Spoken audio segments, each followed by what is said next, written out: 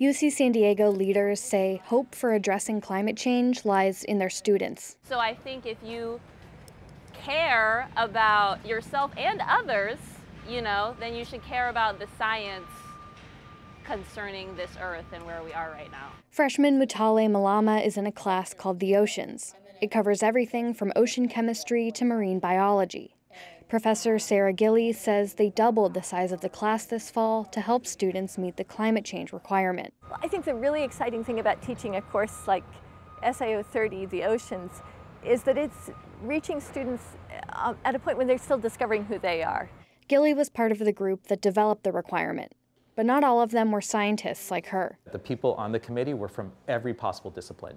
And I think the most vocal and powerful people were not necessarily climate scientists. They were people from arts and humanities, from literature, from social science. They really understand that climate change is not simply a scientific problem. It's a scientific fact, but it is actually a social problem, it's a political problem, it's a cultural problem. The committee considered requiring all students to take the same class. Instead, they wanted to show that climate change is connected to all fields of study. We don't want a whole class to say, things are bad, see you later. I think that's what we've done to this generation, right? We've left this generation in kind of a bad place. And instead, the faculty realize that what we want is to give this generation, the next generation, all the tools to combat climate change. There are more than 40 classes that meet the requirement. Scripps Institution of Oceanography offers several of them. Others are in departments like urban planning, anthropology, and economics.